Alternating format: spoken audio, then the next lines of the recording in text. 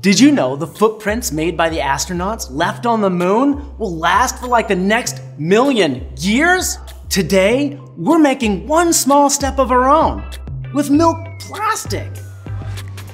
Once you ask an adult for permission, here's what you need to get started.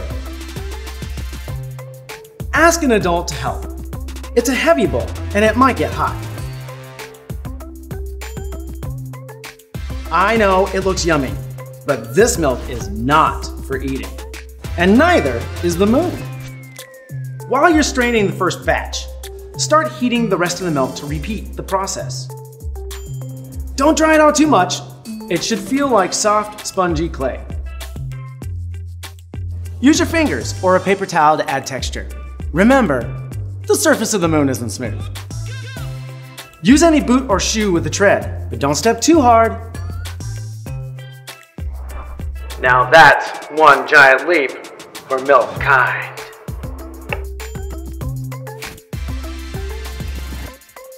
Ready for our next experiment?